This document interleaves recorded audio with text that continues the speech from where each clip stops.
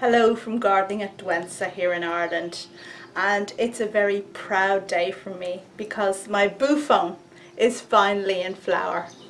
Now this is one of the prize items in my collection, so I'm absolutely delighted that it's finally come into flower.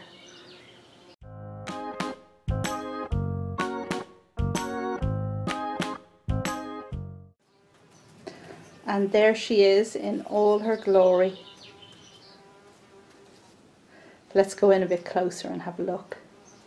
Now I had expected the Boophone to open into more of a ball, but this seems to be as big as she's going to get. And I do notice that some of the flowers are looking just a little bit tired, while others are quite fresh. This is made up, of course, of loads and loads of individual minute flowers that all come together in a ball-like appearance. Here we are standing above the Boophone where we can just see how those flowers present. Now imagine this in the desert somewhere in South Africa. Loads and loads and loads of them poking up out of the sand. No leaves, no nothing, just flower heads, these big flower heads. I think that would be really quite a sight to see.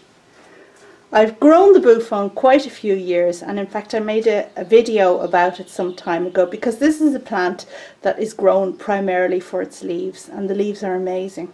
And at the moment there are no leaves visible because it goes dormant, loses its leaves and then flowers, and that's exactly what's happened here. And at the end of this video I link to the other one I made about the Boophone. Now I was delighted to see that this plant has finally decided to flower for me.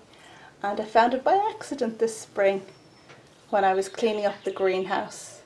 And you can see the first glimpse of the Boophone in flower in that video I made about epiphyllum care. Although this, of course, has nothing to do with epiphyllum, but there we have the epiphyllum right beside it.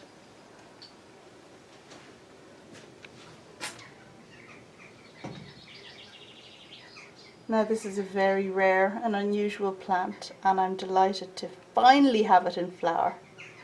And it's one that I've experimented with growing from seed. So if we just have a look down here on the greenhouse shelves, you can see the Boophone that I have raised from seed myself. Those ones there. I've got 6 babies in total.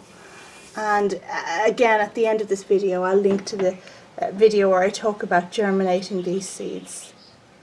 Now the Boophone is in the Amaryllis family, and all of the seeds in that particular family really need to be sown fresh, like immediately. So that really is the trick to having success.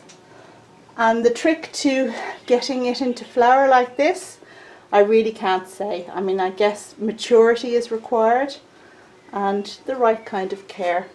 Now this has been in my cold greenhouse over winter. And the cold greenhouse has a minimum temperature of 5 degrees in winter, and it's done well like that. I think some people tend to mollycoddle it, but I haven't, and well, I've been rewarded finally with flowers. Might I have been rewarded earlier, sooner, if I'd brought it into the house in winter? I really don't know, but I'm pleased with all the same. Okay, I'm going to stand up in this chair again and just give you a final view of the top of the flowers.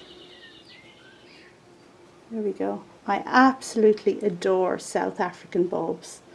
They're my absolute favourite.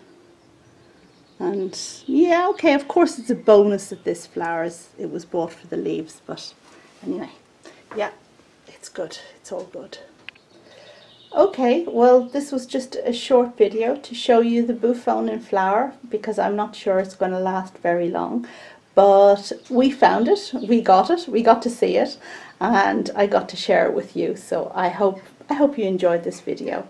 And if so, check back for lots more about Boophone and other plants in the greenhouse and all kinds of things. Thanks for watching. Bye.